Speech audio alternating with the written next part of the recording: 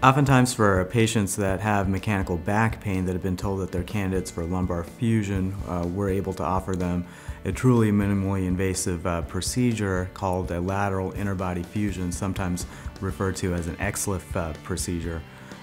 This procedure involves making an incision usually less than 1 inch where we can go in through the side, actually remove the disc, replace the diseased disc with an artificial spacer that can help stabilize an unstable spine or remove pressure from a nerve root. The advantage of this procedure is that it takes under an hour. We can have patients up walking around the same day, and oftentimes they're home within 24 hours.